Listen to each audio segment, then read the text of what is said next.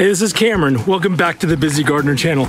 Today we are going to look at what happens when your fruit tree starts to bloom in fall time. What in the world? Let's get busy.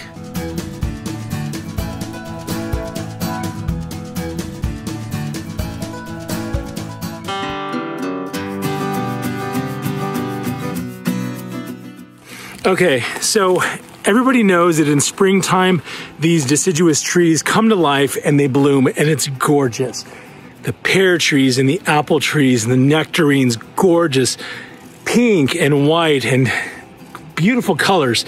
The problem is that fall time hits and these trees are supposed to be going nighty-night in waiting for next spring. So they're supposed to be dormant over the winter and then come alive in the next spring. Well, when you come out here and all of a sudden you notice, today's the first day of November, and you see these gorgeous pear blossoms, or like some of these others have had some of these blooms. They're sometimes called rogue blooms. And rogue blooms are these blooms that happen during the off season when trees are supposed to look like this and going dormant, and leaves yellowing, falling off. You come through here and sometimes you'll find these little blooms. Well, let's talk about why that is, and then we can talk about what to do about it. Okay, so with some fruit, some types of fruit and trees will bloom and fruit a couple of times a year. There are examples of that, like some of these berries, like some blackberries can sometimes do that on like the primocane cultivars. But when it comes to most of these other actual trees, deciduous trees, that's a bad thing. Oftentimes, if you see this type of thing going on, it's often the result of some sort of serious stress on the tree. So this year, for example, our trees, we water our trees really well. In fact, they're getting watered right now. Although I just see my shade thing just is smashing my Lapin's cherry. Oh my goodness, that's an emergency. Let me go fix that. Okay, I've got this cloth back here how it ought to be. Anyway, as I was saying, we do a good job of watering our trees, and you know, that's why they look like they do, even during difficult times like we had this summer, where the temperatures were 115 degrees or 18 degrees or whatever it was here in the orchard. We water our trees really well, and so they generally avoid a lot of the stress. But when it's so hot like that, or there's some sort of other stress that goes on, sometimes these trees will release a hormone that makes them think they're coming out of dormancy. They just get confused, and those little buds that are supposed to wait till next year, they pop open now. And sometimes the idea around these rogue blooms happening after they've been stressed is that the tree may have thought that it needs to just survive, and so it's going to try to create some sort of seed, a fruit that's going to drop down the seed and try to carry it on. It's like, tell the world my story. Almost like a last-ditch effort for survival and just furthering the species.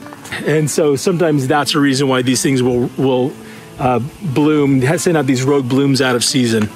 Now you might be thinking, this is great. I get a second crop of fruit. Yes, kind of. The problem is that a lot of times, and especially in the colder climates, anything that buds now and turns into fruit is not going to make it through the winter. It's too cold. You don't have enough sun to produce a decent type of fruit. The systems of that tree are shutting down. And so generally speaking, a second flush of flowers and blooms that turns into any kind of fruit is not going to make it. And so all that's happening is that is spending resources from the tree that are not going to actually yield anything. And it's real disappointing. They're really pretty. Whoa, that looks like snow up there. It's not snow. It's 90 degrees today. So as much as it pains me to do it, what I want this tree not to be thinking while it should be going dormant. I don't want it thinking that it ought to be producing fruit. This beautiful little pear, which I wish I wanted to fruit in the springtime, should not be fruiting now. And so unfortunately, I've got to come off and pick off these blooms. This is going to send signals, little hormone signals down to the tree that it's not going to need to devote any resources to it, and it's going to enable the tree to go dormant instead of using any type of resources that it needs to have. We don't want those used up right now. So it's absolutely killing me to do this because I love when there's fruit on trees. but these things are going to be taking away from any future stuff. Look at this. Look at what happened up here. Can you see these? All of these are fruit. This is an actual fruit. This got pollinated and would set otherwise. So it gives me no pleasure to do this. But what you want to be out there when you're doing this gardening stuff is you want to be a principled gardener.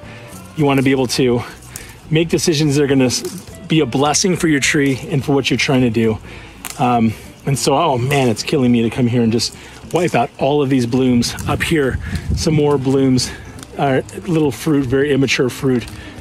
This thing must have flowered this whole crazy pear. And this happened on my apple, happened on my stone fruit, happened on my, a number of the stone fruit had this sort of thing. Not as extensive. Most of this pear, I feel like this already just spent its blooms on these rogue blooms, these crazy things. So yeah, you want to take those things off and let your tree fruit when it really is supposed to fruit. Sometimes if it's a very early variety, like sometimes like Anna apple, for example, will set a second crop of fruit, but that's a little different because Anna is ready to harvest like in July. And so if it, sets fruit in, let's say in July, and there's some blooms, then you've got really until like October to pick it. But something like a Granny Smith or these pears that are really not ready until late summer, those are not going to work well for you in doing that. So anyway, rogue blooms are a thing. I'm going to have to walk my way through here and see if I can spot any others. I hope this has helped you. If you wondered what to do when your tree is blooming out of season, hopefully this gives you a little bit of an explanation. It's a bummer to have to take those off, but be that principled gardener. Anyway, sure appreciate you tuning in. If you're not yet subscribed to the Busy Gardener channel, this channel, why don't you hit the button? It's so fast and easy. And then you'll know if you hit the notification bell when new videos are coming up. And yeah, would love to do that. And if you hit the like button, that lets me and other people know that the video is worth watching. Anyway, sure appreciate you tuning in. And whether you got one rogue bloom in your orchard or 500, until next time, stay busy.